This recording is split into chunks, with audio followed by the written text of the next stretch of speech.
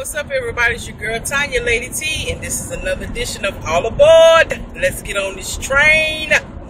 Hey, look, y'all, I just wanted to come in right quick and just say I thank y'all so much for responding to my last video with the issue with Pastor Marvin Winans.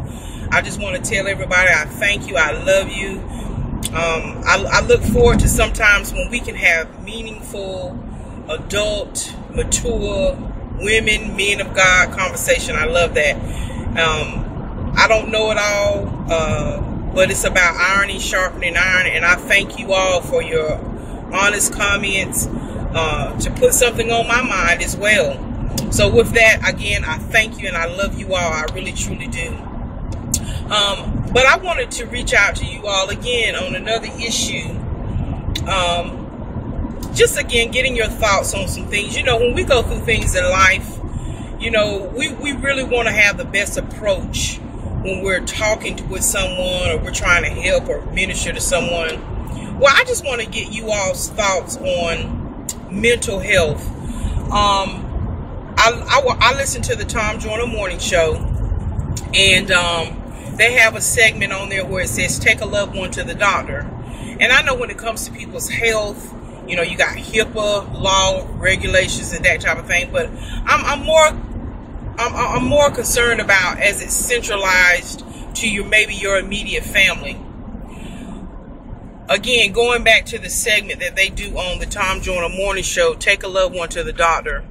I know in certain communities or certain nationalities, if you will, you know, we shun from going to the doctors. I think now that we're more educated in how important it is to go to the doctor, because when we don't, and when we go and we find issues, there's stuff that have been laying dormant that we needed to really be focused on as it relates to our health.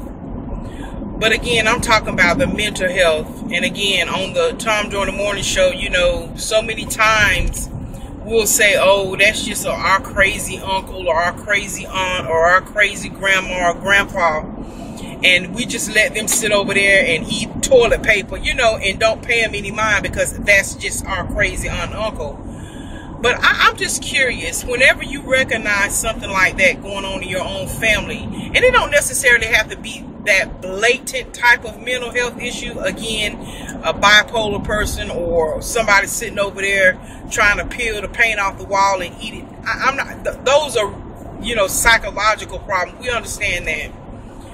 But what about people in your family that have that mental issue going on when they're real quiet? They don't never talk. And we can say, oh, that's just them, that's just them. Or someone in your family, you see that they're a pathological liar. My God, they lie about everything. Unwarranted. They can lie about the littlest thing that really didn't even really need to be told alone. But they just constantly lie. And not only do they lie to the point to where whatever they're lying about can so easily be found out. Not that you're walking around searching and lurking to see if you can catch somebody in the line. No, it could be something as simple as, oh girl, I had a good time. I went to New York yesterday. I was in New York all day yesterday. And then you run to your girlfriend, another friend, and they say, oh yeah, girl, I was at work yesterday. Me and this, whatever this person is, we were talking about, and then you say, oh, you mean so-and-so? Well, yeah, we were yesterday at work, we were talking about this issue. And then you said to yourself, well, my goodness, she just told me that she was in New York all day. And again, I'm just making an analogy as to there are people that lie so bad that what they're lying about, anybody any day of the week can go find out if it's true or not. Or it'll just stumble upon you that it's not true, what they told you. So when you begin to recognize that type of stuff, and I know it's a bad behavior, but I'm thinking about, man, that might be a issue that they need to go get some help on. That seems to be a serious issue. So anyway, I'm just putting that out there. It's just some things that, you know, as loved ones, as family members that you see.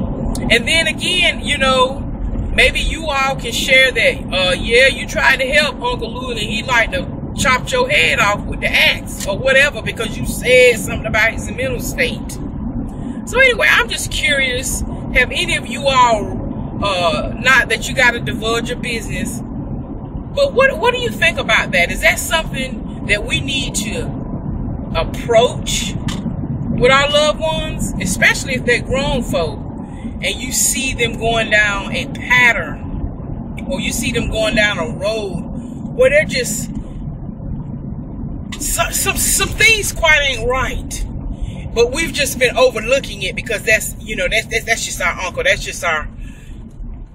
But do we do an injustice by not at least trying to help them, or just ask the question? You think maybe you want to go talk to somebody, not trying to insult you in any way, but on a serious tip, do you feel like you might want to go get some counseling for that?